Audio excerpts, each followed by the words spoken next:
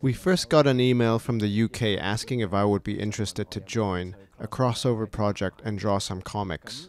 We didn't know it was related to Blur back then. One key reason I joined the project is that I am a fan of Blur.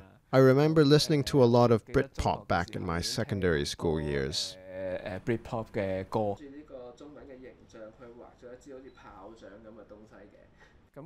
The title of Blur's new album is The Magic Whip. It originally referred to the ice cream van in the UK, but after translating Magic Whip through Google, it literally means a magic whip.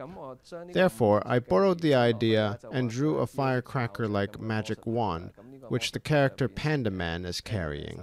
That's how the story unfold ties in with the magic whip. 有兩個好重要嘅元素放喺入邊嘅，一個就係懷舊啦，一個就係未來嘅感覺啦。 There are two elements that we want to put into the comic.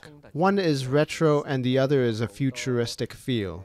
It may sound contradictory, but there are a lot of possibilities in it, and these two elements can perfectly tell what Hong Kong is about. It can be traditional and edgy. I drew a Chinese opera actress crying when she is playing the guitar, and some scenes of the umbrella movement. I wish to express the fact that for some young people in Hong Kong, they feel challenged when they face the history or when they want to find a way out. 佢想揾到一個出口，但係當中可能唔係咁容易成功到嘅。